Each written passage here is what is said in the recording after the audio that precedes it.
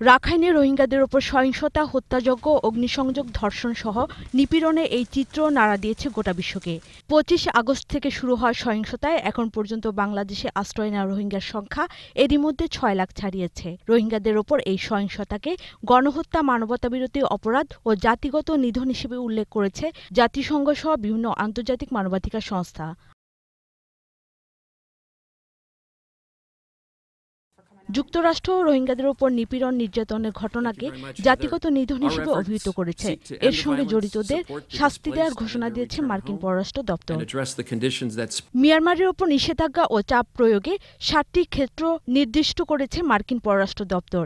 এর মধ্যে মিয়ানমারের শীর্ষ সামরিক কর্মকর্তাদের যুক্তরাষ্ট্রে প্রবেশে নিষেধাজ্ঞা আরোপ, সুনির্দিষ্ট কিছু ব্যক্তির উপর অর্থনৈতিক নিষেধাজ্ঞা জারি ও সামরিক সহায়তা বন্ধের বিষয় থাকছে।